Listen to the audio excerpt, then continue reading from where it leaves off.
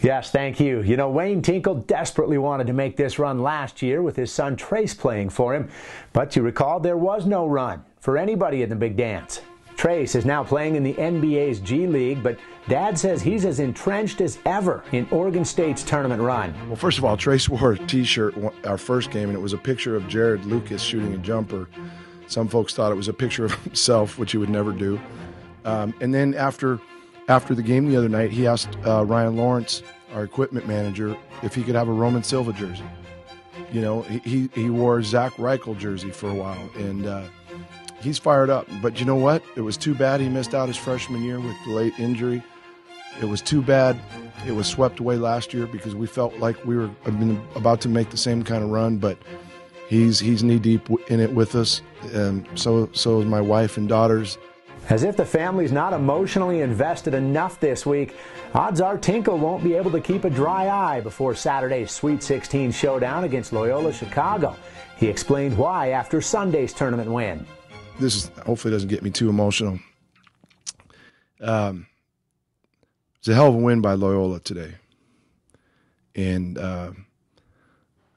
as I was saying my prayer, as I do before I take a nap, I just said this would be unbelievable.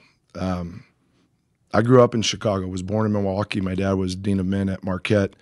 And then when I was a year old, we moved to Chicago. He was vice president, dean of students at Loyola. I grew up on their campus. He had two offices, one on the North Shore, one downtown at the Water Tower Place. Some of my most fond memories were in the summer going to his office, the Water Tower Place, and he would have to do some work, and he'd have people just kind of keep me out of trouble. I'd go up to the little gym, shoot some hoops, and then we'd go to the Cubs games, you know, in the afternoon. And I remember stories about George Ireland. You know, I remember going to see him play when I was like 5 or 6 years old.